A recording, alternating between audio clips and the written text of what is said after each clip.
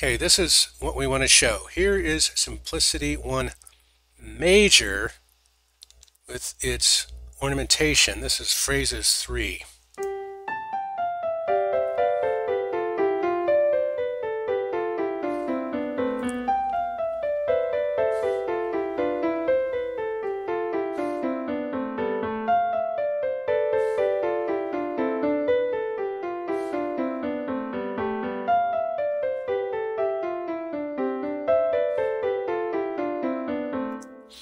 This is Simplicity 1 minor, which we've just finished in today's stream, reflected in place.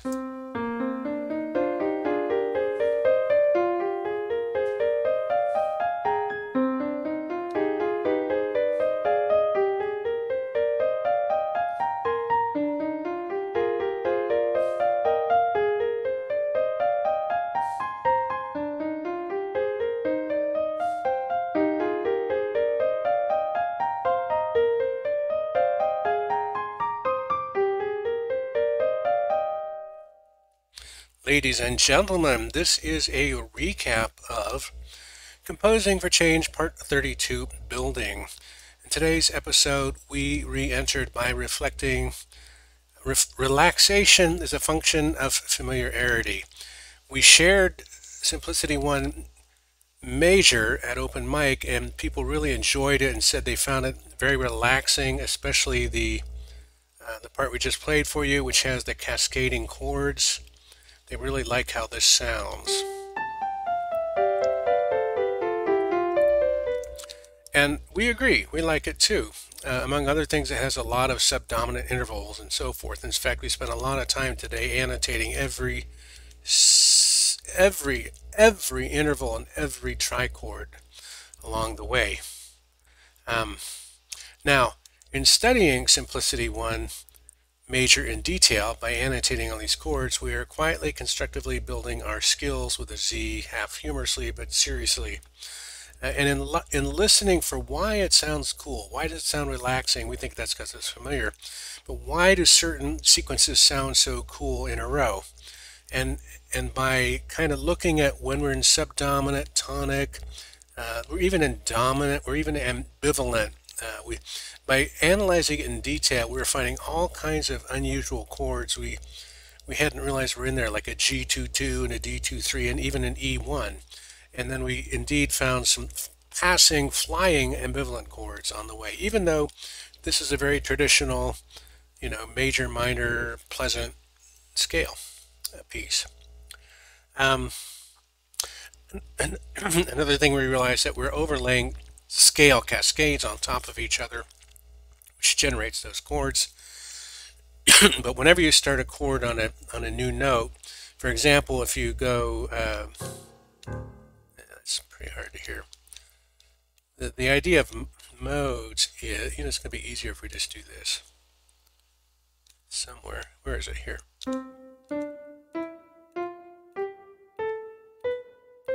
That's very traditional, but if you start on a different note,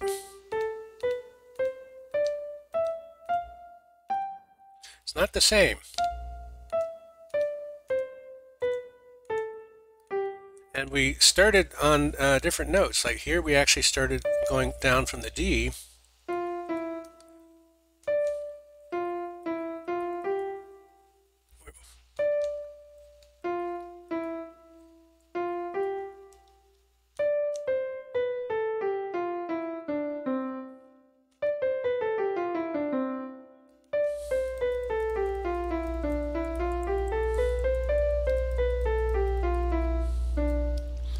Etc., etc. Anyway, we realized that. So in experimenting with Simplicity 1 major, we're building our skills. Now the main thing we spent today on was getting Simplicity 1 major fully annotated. It was already playing correctly, and we had added what we call ornamentation and ornamentation 2. But for the minor version, which is reflected in place, we hadn't got there yet. So the second thing we did today was add ornamentation and ornamentation 2, which are perfectly reflected. So what we're going to do for you is play the entire Simplicity 1 minor, and that will bring us home.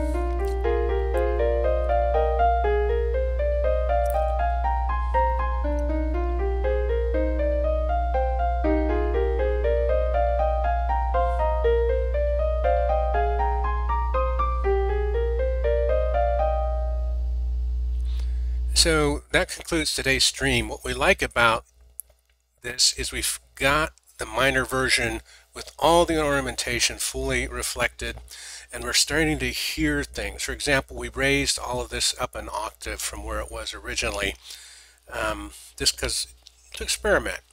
And it also surprises us how consonant and pleasant.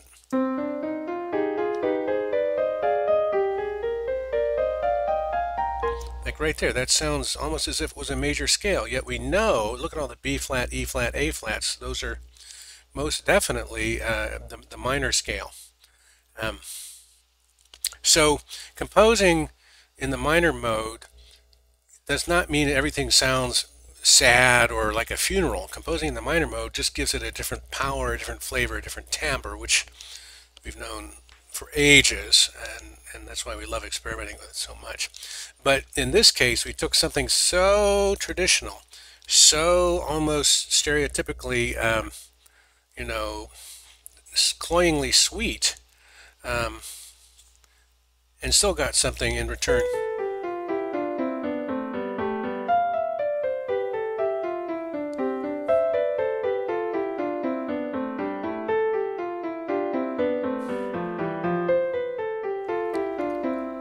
Now, the other thing that's interesting, and we noted it in our log, is that sometimes in working with minor, you want to raise things an octave, but sometimes you also want to reverse direction. We should actually add that.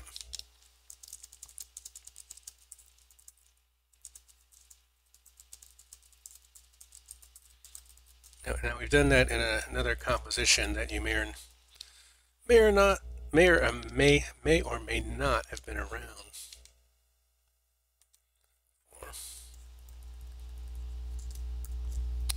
So anyway, our ideas for next time are to, in fact, keep experimenting with the minor, double check our reflections, look at annotating the chords. We did a very detailed annotation of the major.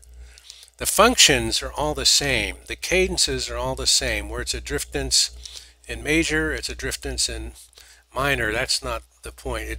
But these chords here, these chord names will change to when we annotated every individual eighth note chord. Like that chord there, that would be a G3,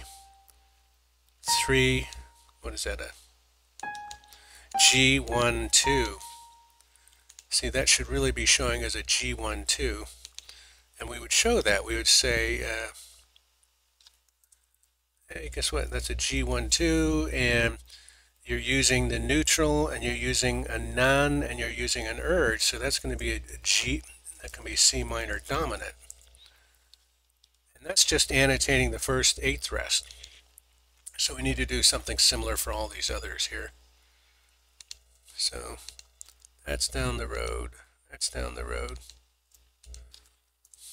The other thing for ideas are to remember we have a whole second scale called Simplicity 2 where we changed the shared notes, shared none notes. Shout outs to Sherpa 9 who stopped by and Miss Cleo who kept us inspired. We appreciate you. Tune in next time to see what happens. Do take care, do come back, and do keep on streaming.